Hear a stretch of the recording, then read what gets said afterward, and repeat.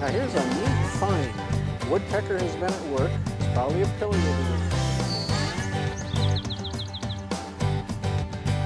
Hello, my name is Bob Holtz. I have done 24 podcasts on birding for the Anoka County Parks. However, I never did an introductory one for birding, so today I'm going to do that as my final podcast for this series. Most people my age grew up on farms, always outdoors, either working or playing, but always in touch with nature. Most of us had no TV, no electronic games, no organized sports, and for that matter, no indoor plumbing. Today, many young people prefer the indoors because that's where the outlets are and they can plug in their electronic gadgets. When you first become interested in birds and doing some birding, you're going to be struck by how many new species of birds you will be finding. This is a clue that you're going to need some help. And there are a little over 300 of species of birds that we can find in Minnesota. Assistance can be found from finding individuals that will help you, particularly other birders, and we have a lot of those in Minnesota, and they're always very willing people interested in helping other people learn. You'll need binoculars.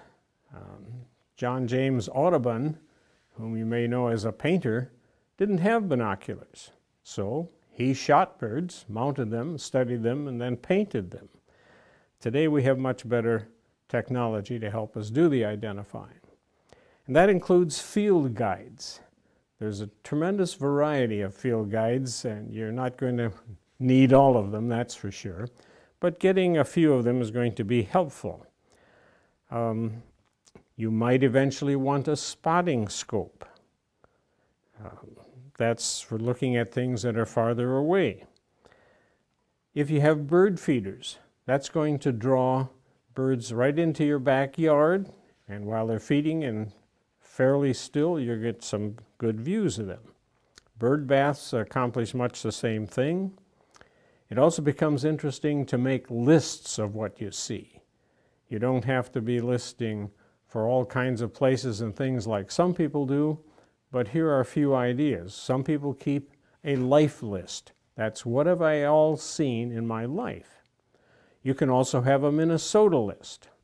And the goal there for people doing that is to see if you can find 300 species. Next step down would be a county list. And the goal there for Minnesota birders is to find at least 200 species in any county. You can make lists of other places you visit regularly, but one interesting one is your yard list. The place I lived before I am now, I kept a list of all the birds I saw in my yard or over my yard. And that ended up after 29 years at 157. Now I live in a townhouse. I basically have no yard. So my yard list consists of the birds I see in my yard or see and hear from my yard. And either way, you can make up your own rules on that one. Another thing is keep in mind that you need to go to a variety of habitats. Certain birds only live in certain places, so if you're only going to keep going to a lake, there are lots of things you're not going to see. Other helps can be, go birding with other birders.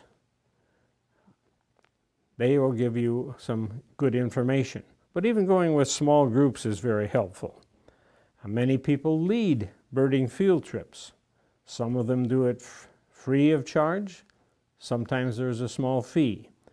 The Anoka County Parks charges just $5 for a 2 to 3 hour bird walk.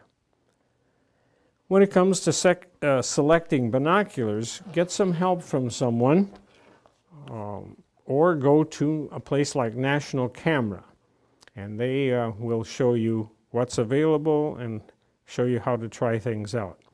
One thing you'll find is that it's going to be marked 735 or 840 or 1050. It's usually that second number is 5 times bigger than the first. The first tells you this is how many times it's going to magnify things, and the second number gives you a width in terms of how much light will be let in. Because as you get into higher powers, for example, you may see a field out there like this for the 7x, but only this much for the 10x, and less light coming in, so you need that extra width. Also, on the objectives, usually there's in different techniques, but this one, the rolls up, these cups, if you are not wearing glasses, you want those rolled up. If you're wearing glasses, as I am, then you want that rolled down. Lots of field guides.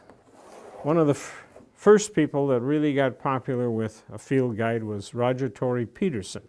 First edition came out in 1934, and he had a unique technique of putting little arrows pointed at spots on birds that said, hey, this is an important observation. There's a guide by Kaufman, which uses digital photos. There's not necessarily a preference between paintings and photos because either one can be touched up, and different lighting conditions give you different situations too. There's a National Geographic book.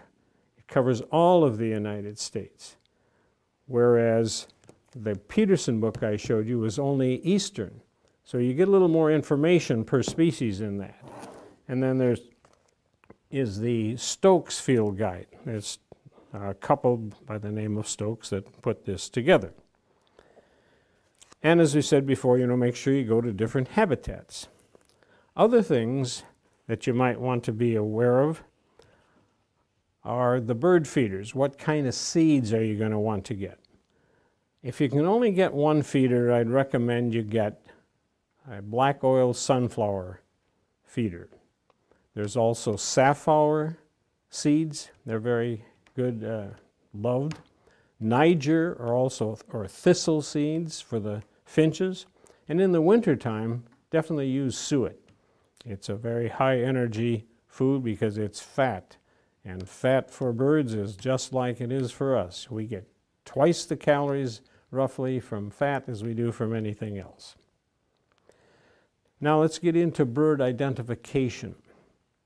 A basic rule of birding is ears before eyes, eyes before binocs, binocs before field guides. And you might also want to, as some people do, make some notes and sketches even before you go into field guides.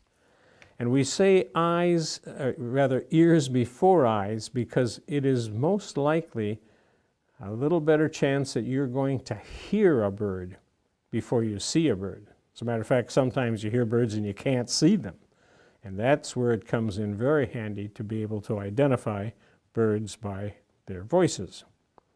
Here are some things to note when you're identifying birds. You see something new, what is it that you concentrate on? One is color. If you find, for example, a little warbler, and you note it's got a lot of yellow, it's got a lot of black, and if that's all that registers, when you go to a field guide, you're going to be a bit bewildered because lo and behold you find, wow, yeah, it's most likely a warbler, but there are lots of them that have black and yellow. So where was the black and yellow?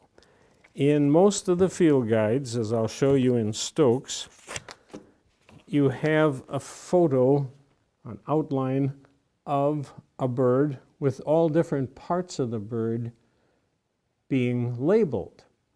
And if you know where the crown, eye ring, belly, breast, wing bars, etc. are located, that's going to make it much easier for you to remember where color was and whether it's on the species you think it is or not. Another thing that will be helpful is to know the size of a few common species. If someone asked you, how many inches long is a sparrow? You might say, oh, 3, maybe 4.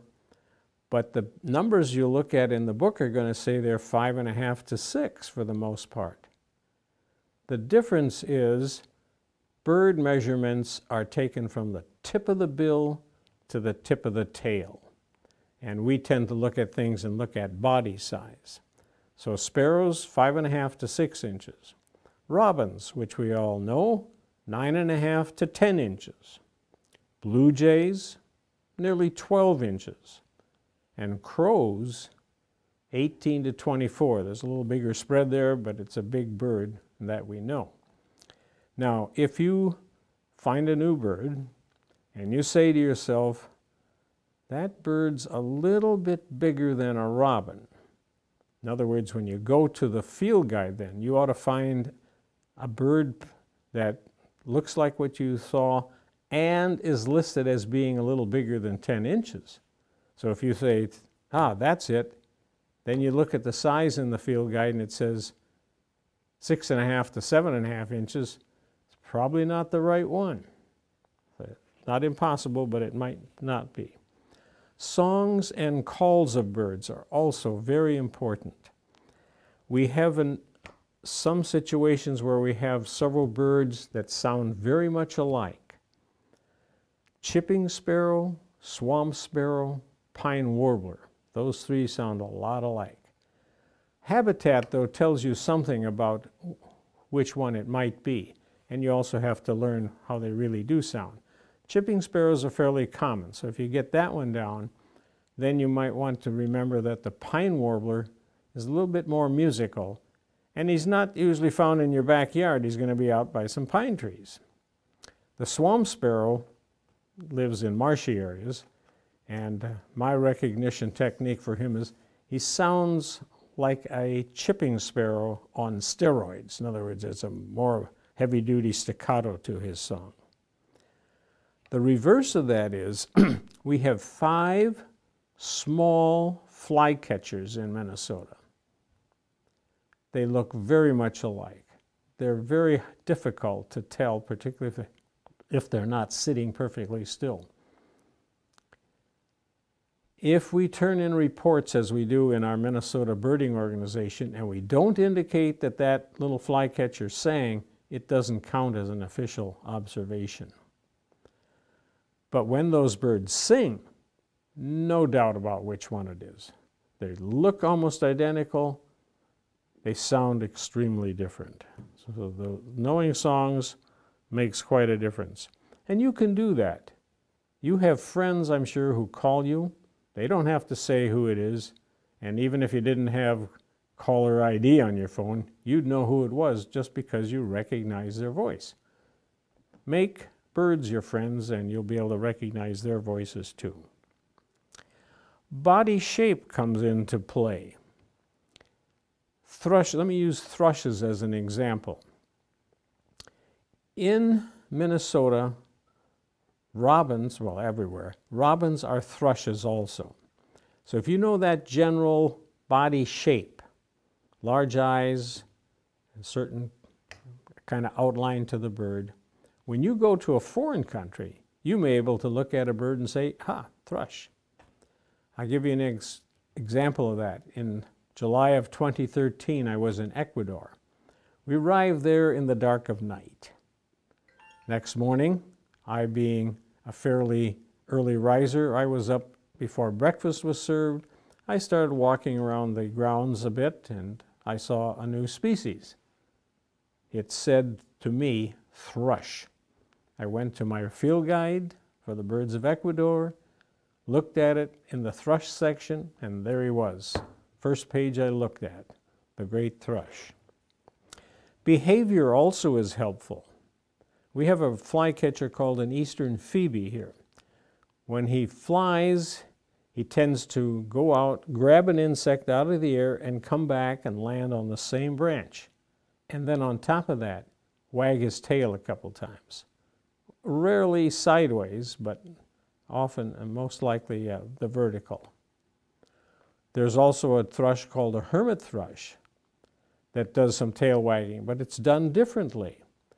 He drops his tail and raises it slower than it went down. Drops and raises slowly. So little things like that will help you identify birds. even watching them walk on the ground. Different birds walk differently. Watch a robin once, for example. Standing still, his head's up fairly high. Wants to walk, tips that head forward, and takes off. The British speak of the giz of the bird, G-I-S-S, stands for General Impression of Size and Shape. That's helpful. It's kind of like what I just told you about with thrushes. But I think adding behavior to that category of things is very helpful too. So if you want to see the other podcasts, and I should have had something written out for you, but you would go to www.anokacounty.us/866/wargo, W-A-R-G-O, nature.center. And on the left, click on Bird Watching with Bob, and you'll find these 25 podcasts. Thanks for listening, and have a great time birding.